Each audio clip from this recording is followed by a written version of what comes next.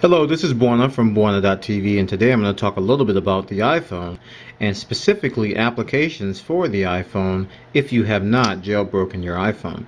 Now, I came across this from a user on YouTube by the name of Skater Stick on YouTube. He brought this site to my attention, and I think it's one of the better sites for finding new applications on your iPhone. Now, you may recall I talked about an application called Web Clip Me in the past, and I talked about how that site easily allows you to add applications to your iPhone as well as add shortcuts to your home screen. Now, this other site that I'm going to talk about is called AppSafari. So AppSafari.com. That's AppSafari.com. You go there on your iPhone or on your PC to check out what applications are available. I already have it right here on my home screen, and it's called iPhone Apps. So I'll tap on that, and right now it's launching AppSafari.com, and these are iPhone apps as well as iPod Touch apps. And you see here that at the top we have AppSafari, and we have a top 20 link, so that gives me the top 20 applications as well as categories. So they're broken out by category. So let's go ahead and go to top 20, and this will load the top 20 applications or top 10 rated applications for iPhone or iPod Touch applications. And you can see they have it broken out here.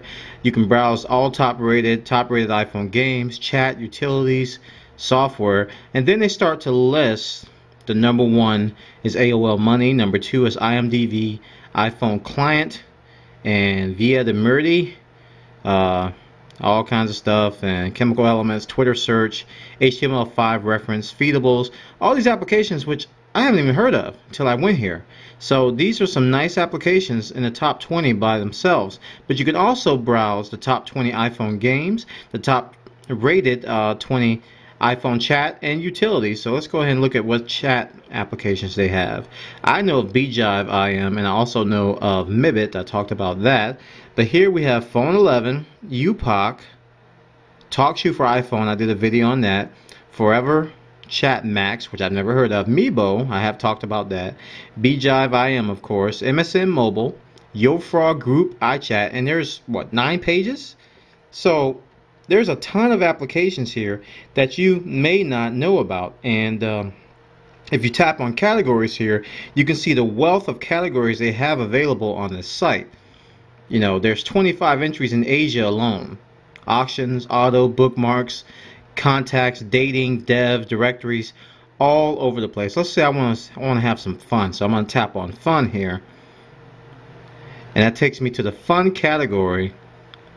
And there's Guess My Card, there's the IMDb phone client, still loading, and Hangman for the iPhone. I didn't know about that one. AOL TV listings, one and only, looks like a Where's Waldo type game. Then there's Whack-'em.